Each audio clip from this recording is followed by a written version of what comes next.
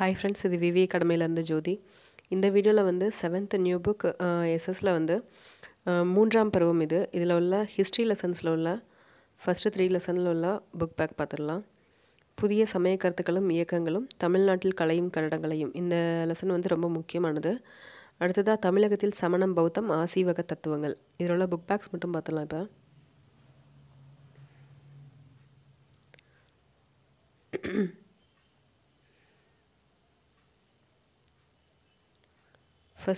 First லெசனோட book bag. கீழ்காண்பவற்றுள் யார் தன்னை தாய் யசோதாவாக பாவித்து கொண்டு கிருஷ்ணரோட மேல் பாடல்களை புனைந்துள்ளார் அப்படின்னு கேட்டிருக்காங்க. பெரியாழ்வார். செகண்ட் கொஸ்டின், அத்வைதம் எனும் தத்துவத்தை போதித்தவர் வந்து ஆதிசங்கரர். மூணாவது கொஸ்டின், பக்தி சிந்தனையை ஒரு மக்கள் இயக்கமாக வட இந்தியாவில் பரவச் செய்தவர் வந்து ராமானந்தர். நாலாவது, சிருஷ்டி அமைப்பை இந்தியாவில் பிரபலமாக்கியவர் வந்து மொய்னுதீன் சிஷ்டி. அஞ்சாவது கொஸ்டின், சீக்கியர்கள் தங்களின் முதல் குரு என யாரை கருதுகின்றனர் கேட்டிருக்காங்க. ஸோ அதுக்கு வந்து குருநானக். அடுத்ததாக ஃபில்லப்ஸு, பெரியாழ்வாரோட தொடக்க கால பெயர் வந்து விஷ்ணு சித்தர். ரெண்டாவது கொஸ்டின், சீக்கியர்களோட புனித நூல் வந்து குரு கிரந்த் சாஹிப். மூணாவது கொஸ்டின், மீராபாய் வந்து ரவிதாஸ் என்பவரோட சிடர். ராமானுஜர் என்பாரின் தத்துவம் வந்து வசிஷ்டாத்வைத்தம் என அறியப்படுகிறது. அஞ்சாவது கொஸ்டின், தர்பார் சாஹிப் குருத்வாரா பாகிஸ்தானோட கர்தார்பூர் அப்படின்ற இடத்துல அமைஞ்சிருக்குது. அடுத்ததாக பொறுத்துக. பாகல் அப்படிங்கிறது வந்து குரு கோவிந்த் சிங். ராமசரித மனஸ் இது வந்து துளசிதாசர். ஸ்ரீ வைஷ்ணவம் வந்து ராமானுஜர். கிரந்தவழி வந்து கபீர். சுரவார்டி வந்து அப்துல் வஹீத் அபுநஜீத். அடுத்ததாக சரியான இணையை தேர்ந்தெடுக்க கொடுத்துருக்காங்க. இதில் வந்து ஆண்டாள் ஸ்ரீவல்லிபுத்தூர் இதுதான் வந்து கரெக்டு. ரெண்டாவது கூற்று மற்றும் காரணம் கொடுத்துருக்காங்க. இதில் குரு கோவிந்த் சிங்கிற்கு பின்னர் புனித நூலான குரு கிரந்த் சாஹிப் குருவாக கருதப்பட்டது அப்படின்னு கொடுத்துருக்காங்க. இது வந்து சரியானது. காரணம் வந்து குரு கிரந்த் சாஹிப் நூலை தொகுத்தவர் குரு கோவிந்த்னு சொல்லியிருக்காங்க. ஸோ இது வந்து தவறானது. ஸோ ஆன்சர் வந்து கூற்று சரி, காரணம் தவறு. மூணாவது, பொருந்தாததை கண்டுபிடின்னு கொடுத்துருக்காங்க. ஸோ இதில் ஆண்டாள் மட்டும்தான் வந்து தவறு. மற்றவங்க எல்லாமே வந்து ஆண்கள், ஆண்டாள் மட்டும் பெண். ஸோ அதனால் இது வந்து பொருந்தாதது. அடுத்ததாக சரியா தவறா, இஸ்லாமிய பண்பாடு பரவிய சூஃபியிசம் காரணமாயிற்றுன்னு கொடுத்துருக்காங்க. ஸோ இது சரி. ரெண்டாவது கொஸ்டின், இடைக்காலத்தோட தொடக்க காலத்தில் நன்கு அறியப்பட்ட சிருஷ்டி அமைப்பை சார்ந்த சூஃபி வந்து நிஜாமுதீன் அவுலியா என்பவர் ஆவார் கொடுத்துருக்காங்க. ஸோ இதுவும் சரியானது. மூணாவது, குருநானக் சீக்கியர்களின் முதல் குருவாக கருதப்படுகிறான்னு கொடுத்துருக்காங்க. ஸோ இதுவும் சரி. நாலாவது, கடவுளை உய்த்துணர உணர்ச்சிகரமான பக்தியும் தீவிர தியானமுமே சாத்தியம் என சூஃபிகள் நம்பினார். இதுவும் சரி. அஞ்சாவது வந்து அடிப்படை தமிழ் சைவ புனித நூல்கள் 12 ஆகும். ஸோ இதுவும் வந்து சரியானது. ஸோ அடுத்ததாக ரெண்டாவது லெசன் பார்க்கலாம்.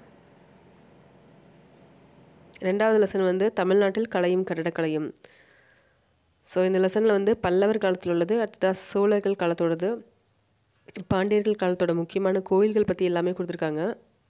ஸோ இது நான் வந்து படிச்சுட்டேன், இம்பார்ட்டன்ஸ் எடுத்துட்டேன். நான் உங்களுக்கு வீடியோவாக போடுறேன். ஸோ இதோட புக் பேக் பார்த்துடலாம். தென்னிந்தியாவில் உள்ள மிக பழமையான கட்டுமான கோவில் எதுன்னு கேட்டிருக்காங்க. ஸோ அது வந்து கடற்கரை கோவில். ரெண்டாவது கொஸ்டின், மாமல்லபுரத்தில் உள்ள நினைவு சின்னங்களும் கோவில்களும் யுனெஸ்கோவால் எப்போது அங்கீகரிக்கப்பட்டதுன்னு கேட்டிருக்காங்க. ஸோ அதுக்கு ஆன்சர் வந்து 1984. மூணாவது கொஸ்டின், முற்கால சோழர் கட்டடக்கலையின் சிறப்பம்சம் யாது அப்படின்னு கேட்டிருக்காங்க. ஸோ அதுக்கு வந்து விமானங்கள் அப்படிங்கிறது ஆன்சர். நாலாவது கொஸ்டின், அழகிய நம்பி கோவில் எங்கே அமைந்துள்ளதுன்னு கேட்டிருக்காங்க. திருக்குறுங்குடி. அஞ்சாவது கொஸ்டின், வைகுண்ட பெருமாள் கோயிலை கட்டியவர் யார் அப்படின்னு கேட்டிருக்காங்க. ஸோ இதுக்கு ஆப்ஷனில் இல்லை, நந்திவர்மன் 2 அப்படிங்கிறது தான் வந்து ஆன்சர். ஸோ அதை நான் எழுதியிருக்கேன், பார்த்துக்கோங்க. அடுத்ததாக ஃபில்லப்ஸு, பல்லவ அரசர் மகேந்திரவர்மனால் முதலாய் கட்டப்பட்ட குடைவர் கோவில் வந்து மண்டகப்பட்டு என்ற இடத்தில் உள்ளது. ரெண்டாவது கொஸ்டின், முற்கால சோழர் கட்டடக்கலை டேஸ் பாணியை பின்பற்றியது அப்படிங்கிருக்காங்க. செம்பியன் மகாதேவி பாணியை பின்பற்றியது. மூணாவது கொஸ்டின், மதுரை மீனாட்சியம்மன் கோவிலில் உள்ள மிகவும் புகழ்பெற்ற மண்டபம் வந்து புது மண்டபம் ஆகும். நாலாவது, பிற்கால சோழர் காலம் பொலிவு மிக்க கோபுரம் பெயர் பெற்றது அப்படின்னு கொடுத்துருக்காங்க. அஞ்சாவது, விஜயநகர கால கட்டடக்கலையின் தனித்துவ அடையாளம் வந்து மண்டபம். பொறுத்துக்க கொடுத்துருக்காங்க. 7 கோவில்கள்ங்கிறது வந்து கடற்கரை கோவில், ரதி மண்டபம் வந்து திருக்குறுங்குடி, ஐராதீஸ்வரர் கோவில் வந்து தாராசுரம், ஆதிநாதர் கோவில் வந்து ஆழ்வார் திருநகரி, புது மண்டபம் வந்து மதுரை. அடுத்ததாக தவறான இணை எதுன்னு கேட்டிருக்காங்க. கூடலழகர் கோவில், ஆழ்வார் திருநகரி, இதுதான் வந்து தவறானது. மற்றதெல்லாம் சரியானது பார்த்துக்கோங்க. ரெண்டாவது கூற்றும் காரணம் கொடுத்துருக்காங்க. ராமேஸ்வரம் கோவிலின் சிறப்புமிக்க பிரகாரங்கள் நம் கவனத்தை ஈர்ப்பதாய் அமைந்துள்ளன. காரணம் வந்து உலகிலேயே மிக நீளமான கோவில் பிரகாரங்களை இக்கோவில் கொண்டுள்ளது. ஸோ இது வந்து காரணம் கூற்றை நன்றாக விளக்குகின்றது.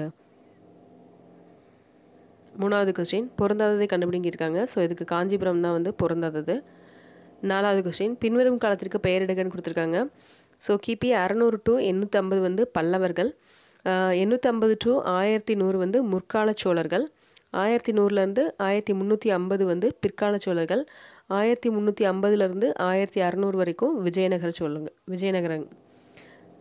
இது வந்து அவங்க ஆட்சி செய்த காலங்களை வந்து குறிச்சிருக்காங்க. அடுத்ததாக சரியான வாக்கியங்களை கண்டுபிடி கொடுத்துருக்காங்க. இதில் சரியானது வந்து பிள்ளையார் பட்டியில் உள்ள குகை கோவில் பிற்கால பாண்டியரின் பங்களிப்பாகும். ஸோ இது மட்டும்தான் சரியானது. அடுத்ததாக சரியாக தவறாக கேட்டிருக்காங்க. ராஜசிம்மன் காஞ்சி கைலாசநாதர் கோவிலை கட்டினார். இது வந்து சரியானது. ரெண்டாவது கொஸ்டின், முற்கால பாண்டியர் பிற்கால சோழரின் சமகாலத்தவர் ஆவார்னு கொடுத்துருக்காங்க. இது வந்து தவறானது. பிற்கால பல்லவரோட சமகாலத்தவர். மூணாவது கொஸ்டின், பாண்டிய கட்டடக்கலையின் சிற்பம்சமாய் திகழ்வது வந்து குடைவரை மற்றும் கட்டுமான கோவில்கள்னு கொடுத்துருக்காங்க. ஸோ இது சரியானது. நாலாவது கொஸ்டின், பிரகதீஸ்வரர் கோவில் ராஜேந்திர சோழனால் கட்டப்பட்டது. இது வந்து தவறானது. ராஜராஜ சோழனால் கட்டப்பட்டிருக்கோம். அஞ்சாவது, தாதாபுரம் கோவிலில் விஜயநகர மற்றும் நாயக்கர் கால ஓவியங்களை காண முடியும். இது வந்து தவறானது. ஸோ அடுத்ததாக தேர்ட் லெசன் பார்க்கலாம். தமிழகத்தில் சமணம், பௌத்தம், ஆசீவக தத்துவங்கள். ஸோ இந்த லெசன்ஸ்லாம் இம்பார்ட்டண்ட்டான்னு பார்க்காதீங்க, புக் பேக் பார்த்துக்கோங்க. இந்த லெசன்லாம் தேவையில்லாது தான். ஆனால் எல்லாத்துலேயுமே வந்துட்டு புக் பேக் பார்த்துட்டு போகிறது வந்து சேஃபு.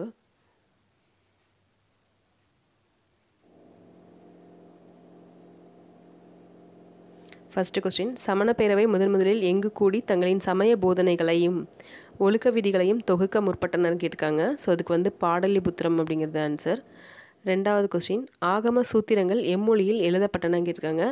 அர்த்த மகதி பிராகிருதத்தில். மூணாவது கொஸ்டின், கீழ்கண்டவற்றில் எது களப்பிரர்களால் ஆதரிக்கப்பட்டது அப்படிங்கிருக்காங்க. சமண மதம். நாலாவது கொஸ்டின், தலையணை பகுதி செதுக்கப்படாமல் உள்ள கப்பர் படுக்கைகளை எங்கு காணலாம் கேட்டிருக்காங்க. ஸோ அதுக்கு வந்து வேலூர் அப்படிங்கிறது ஆன்சர். அஞ்சாவது கொஸ்டின், கழுகுமலை குடைவரை கோவில் யாரால் கட்டப்பட்டதாக கருதப்படுகிறதுன்னு கேட்டிருக்காங்க. பராந்தக நெடுஞ்சடையான்.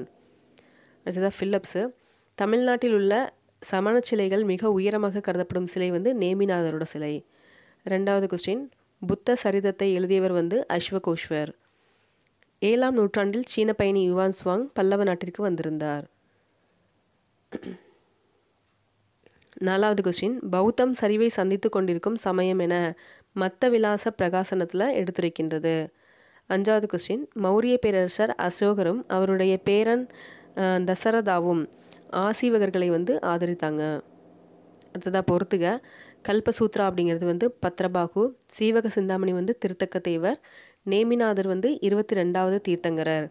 நாலாவது வந்து மிலிந்த பன்கா, இதுக்கு வந்து நாகசேனர் அப்படிங்கிறது ஆன்சர். கீழ குயில் குடி அப்படிங்கிறது வந்து மதுரை. அடுத்ததாக கீழ்காண்பவற்றில் பொருந்தாதது வந்து நாகப்பட்டினம். இதுதான் வந்து பௌத்த தழுவி இருக்கும், மற்றதெல்லாம் வந்து சமண மதத்தை வந்து தழுவி இருந்திருக்கும். ஸோ பொருந்தாதது நாகப்பட்டினம். ரெண்டாவது கூற்று காரணம் கொடுத்துருக்காங்க. பழைய மதங்களின் குருமார்களிடமிருந்து தான் கற்றுக்கொள்வதற்கு எதுவும் இல்லை என கௌதமர் தெரிந்து கொண்டார் அப்படின்னு கொடுத்துருக்காங்க. காரணம் வந்து துறவு வாழ்க்கையை மேற்கொள்வதே முக்தி அடைவதற்கான ஒரே வழி என மதங்கள் அறிவித்தன. ஸோ இது வந்து இரண்டுமே வந்து சரியானது. ஸோ கூற்று சரி, காரணம் கூற்றுக்கான சரியான விளக்கம். மூணாவது, சரியான கூற்றுகளை காண்க அப்படின்னு கொடுத்துருக்காங்க. கிமு 6ஆம் நூற்றாண்டில் இந்தியாவில் வெவ்வேறான 62 தத்துவ சமய பள்ளிகள் செழிப்புற்று இருந்தன. இது வந்து சரியானது. ரெண்டாவது, பள்ளி என்பது புத்த மதத்தாரின் கல்வி மையமாகும். இது வந்து தவறு, புத்த மதத்தாரோடது கிடையாது அது. மூணாவது, அரசர்கள் அளித்த ஆதரவினால் இஸ்லாமிய ஆட்சிக்கு முந்தைய இந்தியா பல விகாரங்களை கொண்ட நாடாக விளங்கியதுன்னு கொடுத்துருக்காங்க. ஸோ இது சரியானது. நாலாவது, ஆசீவகம் வந்து 15ஆம் நூற்றாண்டு வரை தொடர்ந்து செயல்பட்டதுன்னு கொடுத்துருக்காங்க. ஸோ இது தவறானது. ஸோ ஆன்சர் வந்து 1, 3 மட்டும் சரி. அடுத்ததாக தவறான இணையை காண்கன்னு கொடுத்துருக்காங்க. ஸோ பார்சவநாதர் 22வது தீர்த்தங்கரர் அப்படின்னு கொடுத்துருக்காங்க. ஸோ இது வந்து தவறானது. நேமிநாதர் தான் வந்து 22வது தீர்த்தங்கரர். ஸோ நம்ம இதில் பார்த்தோம் இல்லையா.